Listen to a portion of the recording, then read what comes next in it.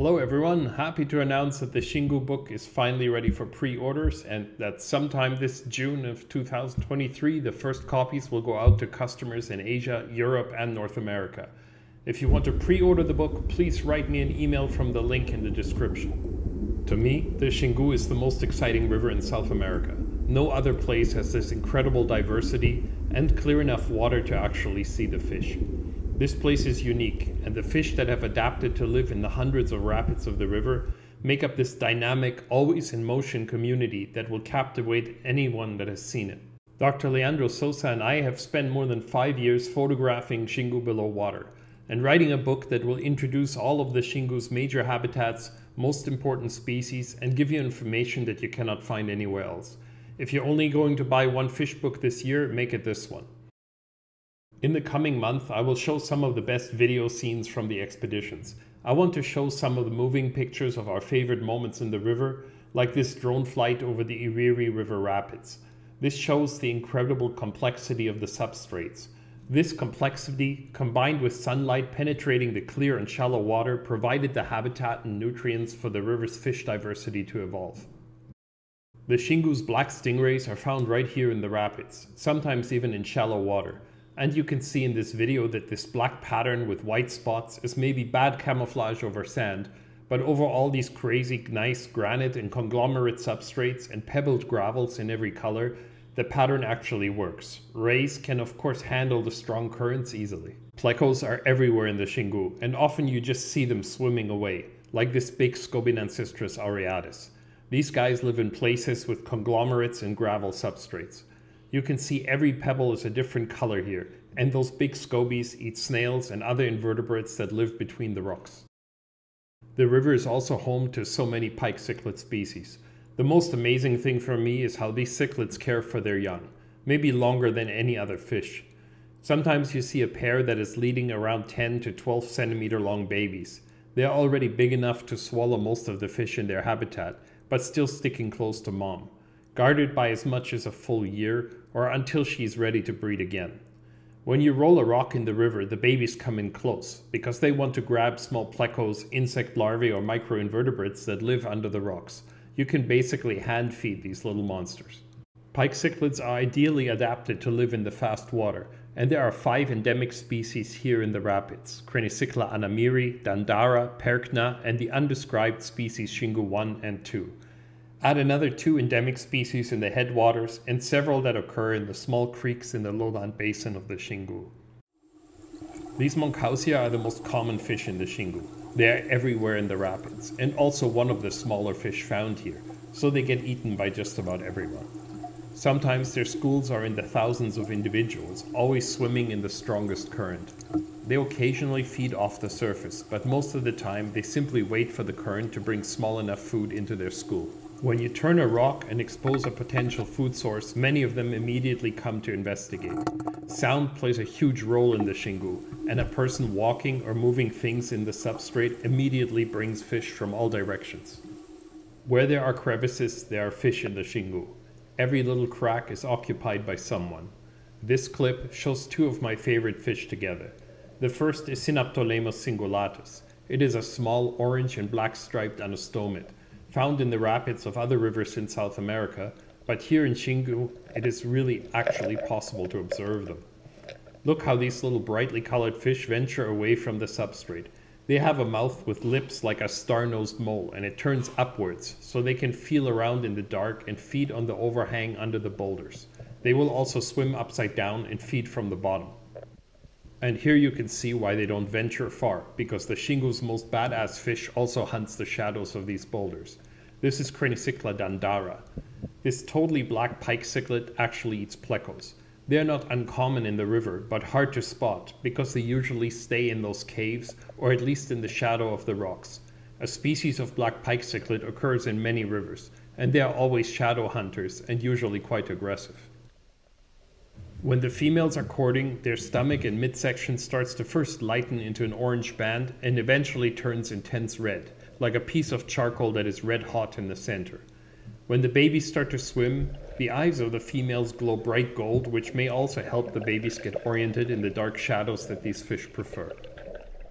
The most common pleco in the Xingu is actually the gold nugget pleco. You have to imagine these like buffalo grazing on the plains. They sit in the shallow water on just about any exposed rock and feed on the biocover. Like most plecos, they will slowly swim away when you get closer, but there are just lots of them. The big adults lose the nice yellow margins the juveniles have on their fins, and as you go upstream, the pattern changes from almost no yellow spots to very large ones, but all of these fish belong to the same species.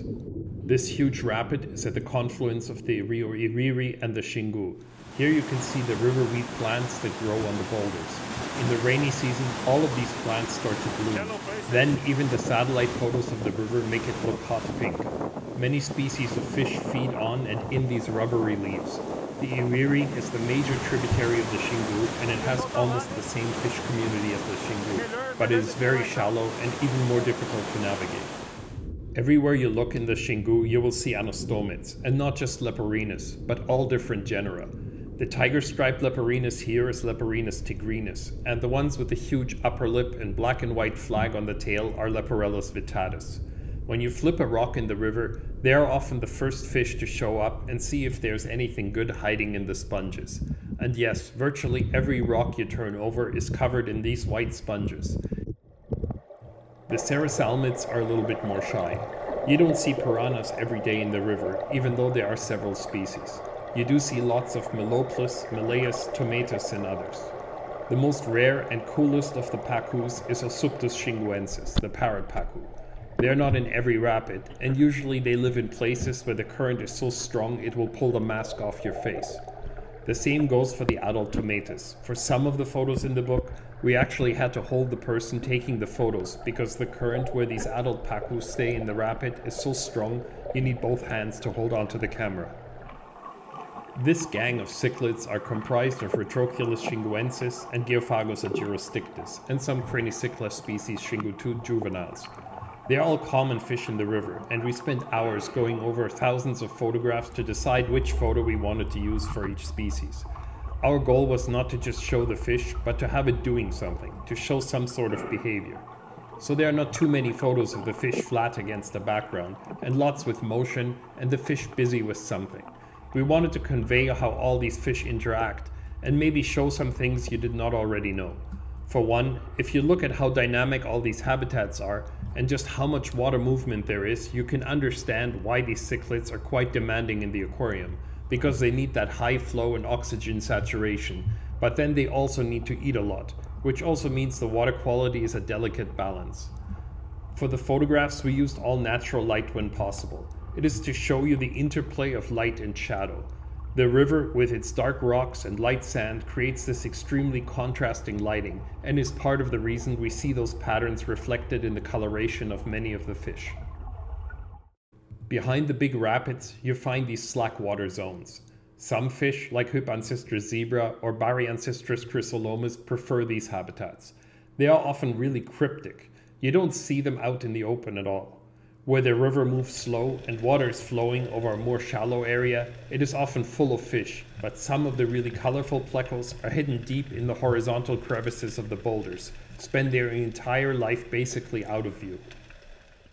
If you leave a camera out for a few minutes and disturb the bottom, many fish just show up, because there is so much competition for food here. Maybe we need to introduce the team as they enter the field. First up are Leporinus maculatus. These pick at the bottom, but they will open up a snail bit by bit, except they cannot crack the really large ones. I think only the stingrays can break those open. Leporinus tigrinus are more rare, but they school together with the maculatus. I think a lot of these Anostomids will just travel together since they're quite similar in shape and pattern. Some minutes later, cichlid starts to show up.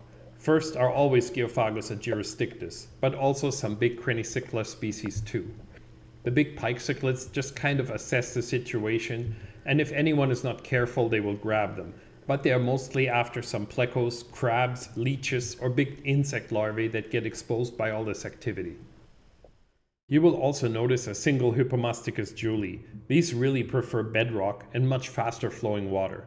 But because all these habitats have some flow, they will occasionally travel through this slower water to see what is happening, especially if a bunch of fish are making noise and digging in the substrate. Bricon falcatus, Bricon species blacktail, and the occasional Moenkhausia swim in the open water above. These are all common fish, but they have to be careful in this kind of open shallow habitat, and most of the time they prefer to feed at the surface. Big male Retroculus are noisy underwater, like a drunk stumbling into a bar. They pick up huge pebbles and spit them out, so quite often you hear them before they are in front of the camera. They are incredibly difficult to photograph because they are smart and somehow quickly learn where the front of the camera is. With a small stationary camera, they eventually get used to it and we get to see cool footage like this. I'm so happy that we got great photos of them for the book, not just showing this kind of feeding activity, but also of their nesting site and the babies. At the northern end of the Volta Grande, the big curve of the Xingu, the river falls down into the Amazon lowland. This is kind of the end of the journey for the Amazonian fishes that try to go up the Xingu, except for the huge migrating species. They can navigate these rapids. But a bunch of endemic Xingu species also occur below here, even the zebra pleco, and some others only start to occur here. This zone, because it is in the lowland, has much less water flow. The water is not as clear, and there are huge islands of boulders with plenty of fish. Well, I hope some of you now have some interest in our book. Get in touch with me from belowwater.com or with either of us on social media to order. Make sure to share and like this video and subscribe to the channel. Over the coming months, there'll be lots of cool videos showing fish from the Xingu in nature.